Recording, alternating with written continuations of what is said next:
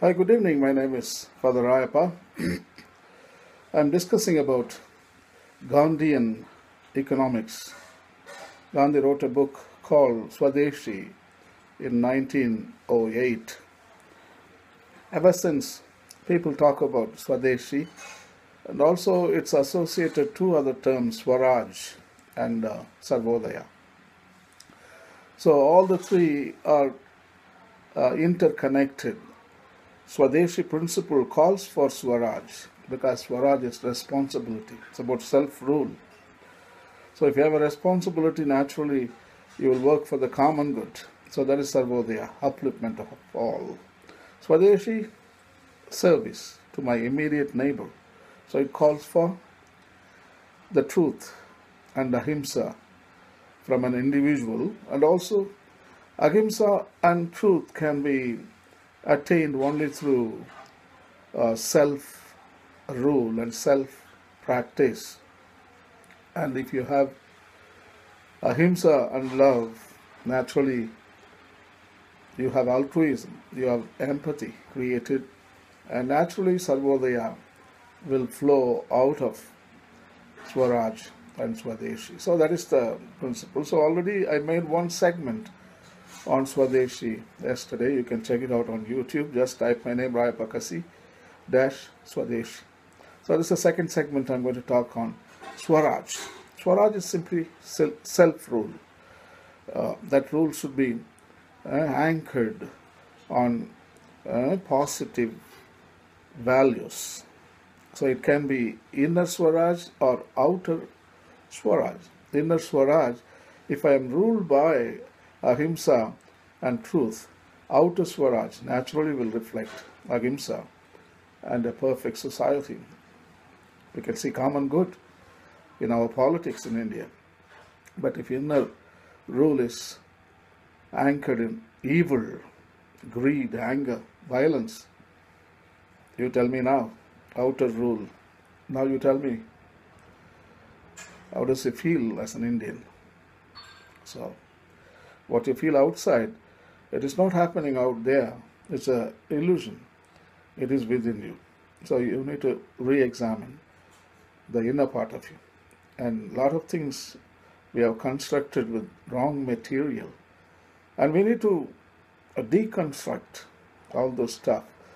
And we have to reconstruct.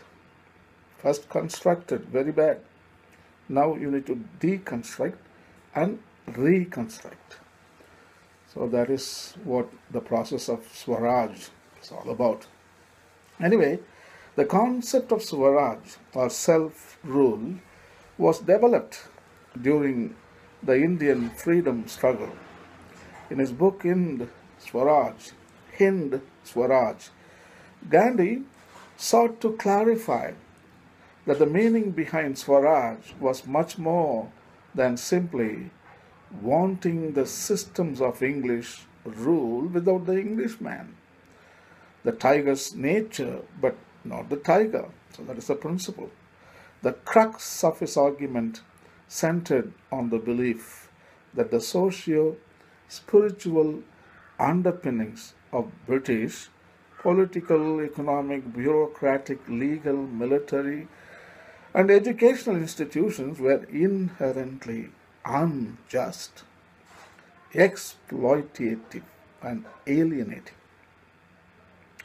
As the writer Pinto explicates, the principal theme of Hind Swaraj is the moral inadequacy of Western civilization, especially its industrialism, its economic growth as the model for free India. Gandhi was particularly critical of the deeply embedded principles of might is right and survival of the fittest. Mahatma Gandhi didn't like that. Both the principles. On another level, the call of Swaraj represents a genuine attempt to regain control of the self. That is our self-respect, self-responsibility. and capacities for self-realization. As Gandhi states in his hymn Swaraj, it is Swaraj when we learn to rule ourselves. The real goal of the freedom struggle was not only to secure political azadi, azadi means in Hindi, independence. So, the goal was not to secure political azadi from Great Britain, but rather to gain true Swaraj, that is liberation and self-rule. It is not the British you have to throw them out, but it is your ego, it is your self-interest, it is your greed, it is your anger, it's your violence, it's your intolerant attitudes, it is your ignorance. So that is what you have to throw out and go after. Good stuff like mercy, compassion, non-violence, and truth, Satya. That is what Mahatma Gandhi wanted for each and every Indian to possess. Gandhi wanted all those who believed in Swaraj two things. The one, reject and wholly uproot the British Raj. So that includes also our own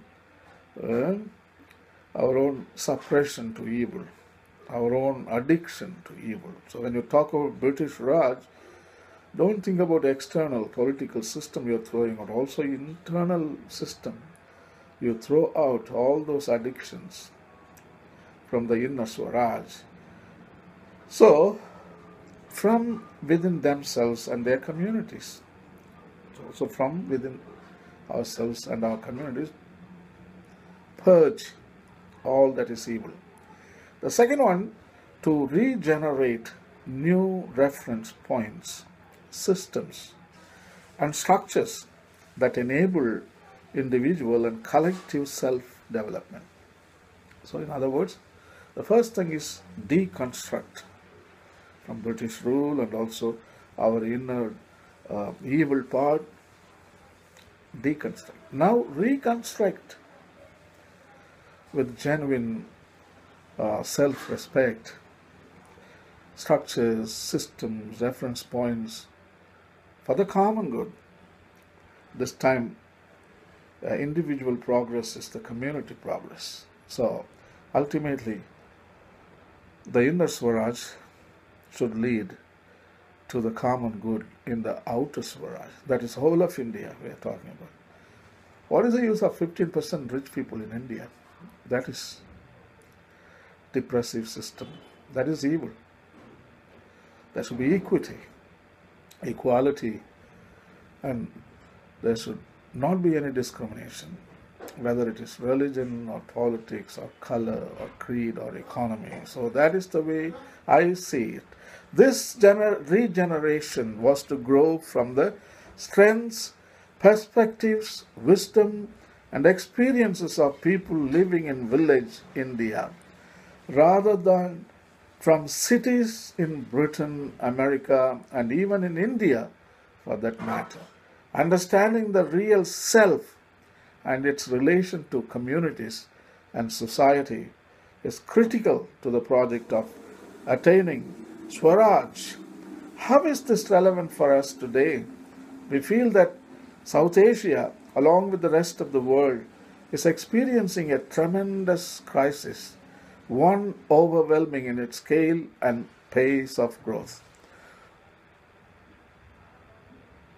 So we need to come to the realization and take charge of our own inner dimension before we attempt to fix something outside.